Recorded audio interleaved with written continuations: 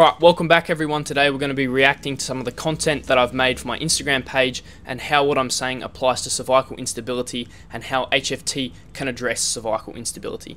Let's take a look at the first video. Why do you have chronic weakness or instability, but you also have chronic tightness throughout your body? While this seems contradictory, there's a very good reason for it, and it's the same reason why no matter how much stretching or adhesion rolling you do, you can never seem to get this tightness to go away.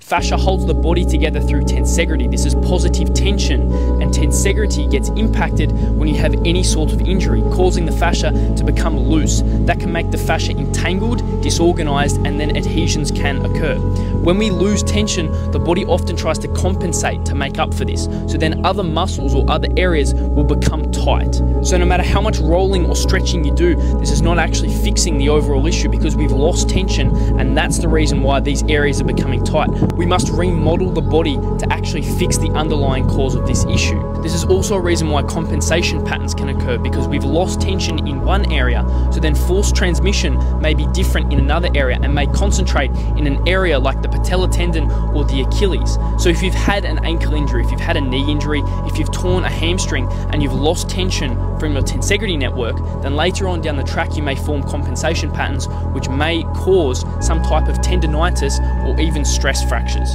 So to actually fix the issue, we must remodel the fascia connections and create strength and connections across multiple joints with fascia remodeling, with Hyperarch Fascia Training. This is the reason why it's been so successful, because it's not neglecting what actually holds the body together in the first place, what forms the structure inside, the internal foundation, which is the fascia. The muscles themselves are being held together by fascia. So if we're overlooking this, we're going to overlook the problem, and then later on down the track, you may still run into issues.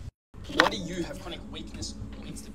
Alright, first things first, a lot of people don't understand the fact that ligaments and tendons actually fall under the subheading of fascia. Fascia is connective tissue and it only excludes cartilage. The connective tissue is one unit, it's one piece, it's holding the body together through tension, through tensegrity. So if that's impacted in any area, it can affect any other area of the body. And then force transmission, not from running and jumping, but even just from standing and being, can then change, and then you can get concentrations in specific areas. So that's why it seems contradictory that you can have cervical instability, but you can also have a chronically tight neck, because there are certain areas that are trying to compensate for the loss of tension in the tensegrity network, which is positively holding the body together, but then you get the negative tension that then constricts, creates tightness, creates adhesions to try and make up. It's a compensation pattern, but then as I said in the video, when we have a look at it in a sports perspective, you can get compensation patterns form, which means force is then directed to other areas. So for example, as I said, people can get tendinitis in the knee when the tensegrity network has been affected. That's then the weakest point. That's where tension has been lost or forces directed to or concentrated in. But when you have cervical instability, it could be somewhere else. And also, we know that when we get cervical instability, we're losing tension in the fascia network, because fascia injuries make up 86% of injuries. Even if you think you have an injury on the muscle, there's a chance it's actually on the fascia layer inside the muscle. And therefore, we can also get instability in other areas like our shoulders, our traps, etc. And then that can cause chronic tightness. So no matter how much you're trying to release that tension, it's not fixing the issue because you're not creating a structural change. You're just trying to release, but the overall problem of lack of tensegrity is still there. So HFT is about providing strength and structure across multiple joints, remodeling the fascia and allowing the strength to hold the body together through tensegrity, through positive tension in all moments. Just sitting while also walking, running, etc., and obviously it builds up. But if you don't have the proper tension and tensegrity in the fascia network, then other things are going to happen. You're going to get other pain, soreness, etc. Is stretching good or bad when it comes to a Hyperarch Fascia Training perspective? First, let's see what Chong has to say about this. We do these towards the end of periodization. The goal of Hyperarch Fascia Training is to build up fascial tensegrity strength first. Once the fascia connection gets better, you do not need to do mobility exercise all the time, because the fascia fibers will be aligned and less entangled. In Hyperarch Fascia Training, it comes later. Once we build up the hyper stiffness in the fascia tissue first, the body will naturally ask you to stretch. So we have a more natural progression to stretching. We do not want the body to be super loose in the Something I beginning. want to make very clear is that stretching was a very important part of my program. However, the sequencing and how this is implemented is very, very important. Another thing to keep in mind is that the stretches you're probably thinking. So something that Chong said in the little clip that I played of him talking is the fact that he said right at the end, he said we don't want the fascia to be too loose in the beginning. this hyperarch fascia training stretches, and I'm not being, this isn't hyperbole, but it genuinely is completely different to anything you've seen before. And I can't talk specifically about what it is. I know that might annoy some of you, but this is something that Chong hasn't shared publicly, so I have to respect that. But essentially, it only works if you have created some form of connection from the feet to the glutes, and then also from the hands to the lats and core. This is our myofascial chains. This is what we talk about when we talk about creating connections. And when you create these connections from the hand to the lats and core, that's also remodeling the neck, because fascia is one tissue, you get it by now.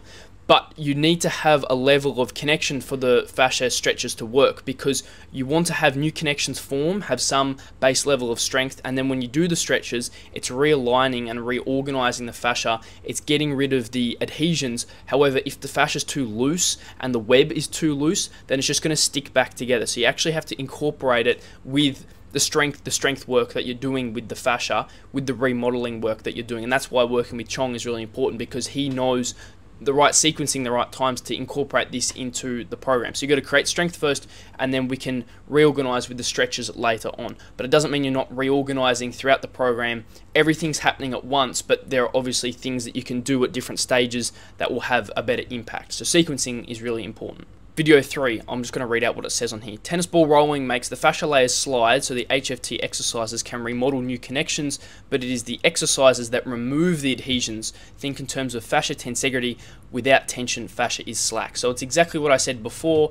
If you're trying to stretch and loosen and maneuver the fascia too much before it actually has innate stiffness or innate connections, then you're just going to loosen the web more, it'll become more entangled. So the fascia rolling allows the layers to slide and glide against each other, so then you can actually remodel and create those new connections through the exercises. So that's why adhesion rolling is done a lot throughout the program. It's not to remove the adhesion specifically, but it's to get the fascia to slide and move, so then you can create the strength, which then gets rid of the adhesions, because you're adding tension back into the system, and therefore the fascia is not going to become entangled. Video 4.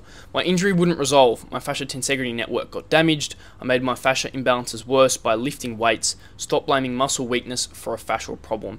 This is something I see a lot in the cervical instability communities. They're talking about creating strength in the muscles, etc, etc. But if your problem is to do with the fascia tensegrity network, and then you start building up your muscles, you're creating a further imbalance, because you're working a separate system. Your fascia, if you have poor connections, if you've had an injury, is not going to get trained in the same way that your muscles are when you're building up muscle strength through hypertrophy. So ultimately, you might be able to, in the short term, use muscle size or strength as a crutch to make up for the fascia tensegrity strength that you've lost. But as you age, as your muscles atrophy, meaning disappear, your fascia is also degenerating, and then you're left with a double whammy. You're left with two issues that then you're going to get further issues later on down the track.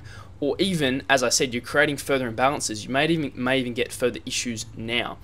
As you age, fascia dehydrates, it degenerates, it thickens, it doesn't slide as well. So if you're going to accelerate that process through injury, as you age, it's just going to get worse and worse as you continue to age. And as I said, muscle inevitably is going to atrophy, it's going to get smaller. You don't see old people that live a long time with big muscles, so their muscles are atrophying, and then, as I said, you're going to get left with two issues. So by lifting weights, it might seem to cover up the problem in the short term, but you've not actually fixed the problem. As I said, 86% of injuries happen on the fascia, not the muscle. This is tensegrity. If tensegrity is lost, we have to add the tension back in and remodel the fascia. That includes in the neck, obviously. Okay, this is a good one. If you've injured a ligament causing instability, it's not just the ligament that is affected. Ligaments equal fascia, fascia equals endless web, no beginning or end, endless web equals tensegrity. The multiple areas are affected when tension is lost, causing instability. Tensegrity and fascia connections are restored through HFT, Hyperarch Fascia Training.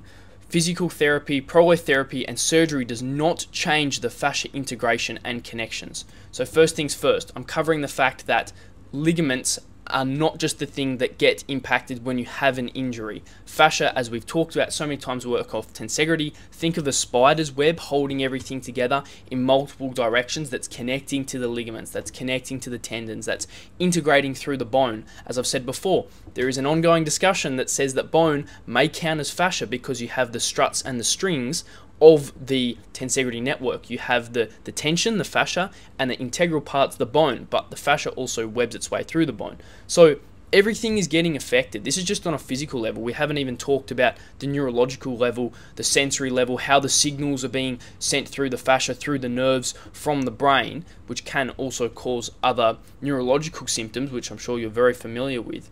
So when this instability, when this tension is lost and we get instability, trying to do things like prolotherapy is not going to change the structure of the fascia. You might be able to regenerate and heal some cells that have been damaged, but you're not making new connections. Think of each vertebra or each joint being a junction. Fascia is creating connections across every single junction in every single direction. And so when you do surgery, even though you might have things fused together, which might create some strength, or even though you might heal some ligaments, or even PT, as I said, with the muscles, you might be changing the muscle structure. You're not changing the tensegrity structure. You're not changing your connections, which is ultimately what should be holding your body together in the first place.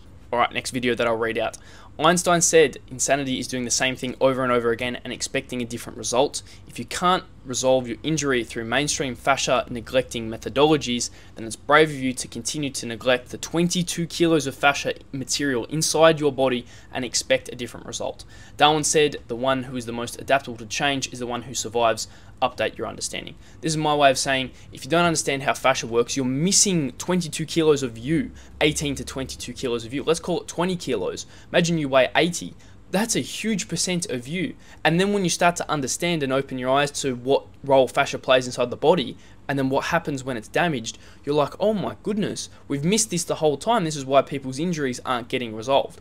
So what I'm trying to say here is, if you keep trying the same things based off the same methodologies, the same understanding, going to PTs, going to doctors that have all learnt the same material, they haven't learnt about the fascia, then you're probably going to continue not to get better because you haven't included this huge piece of the puzzle that connects every single system, that has effect on every single system. Every single system affects the fascia that holds the body together, that's responsible for performance, which is obviously at the other end of the spectrum as chronic injury. So all of these things are so significant, and not understanding how fascia works and then doing things that don't attend to the fascia, ultimately you're probably going to have a hard time getting better. And one of the best things about HFT is HFT also explains the spectrum of how people can improve doing different things. The fascia integration also shows you how some people improve doing one thing but another person doesn't, because there are individual differences, there are anatomical differences, and HFT attends to each one of those differences. So if people say, oh, I got better lifting weights, I got better with prolotherapy, etc., fantastic. But fascia explains why that's possible and why different people get different results doing different things. So I like when people say, but I got better doing this. And I say, but your internal foundation is different to this person, and that's why you have different results. Last video. Imagine your fascia was 2 times stronger than it is now. Imagine it was 2 times better at remodeling, repairing your injuries. When fibroblast cells, fascia cells, turn into myofibroblast cells, this is made possible. But this is unique to HFT, and a big reason Chong gets the results that the mainstream cannot.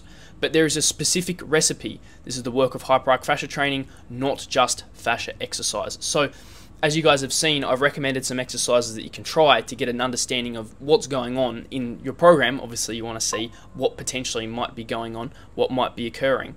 But ultimately, it's this recipe of Hyperarch Fascia Training that has made the company so successful, that has made Chong's work so successful, that has had hundreds and hundreds, if you go on Chong's YouTube page, of positive testimonials, because it's Chong's attention to detail. He's taking in, let me read the description I've written up. Chong is taking in your data, he's putting it into his algorithm, his understanding, his knowledge, and then he's using sequencing to remodel your dysfunction. He's giving you exactly what you need in that moment, which changes week in, week out. This is not a set program.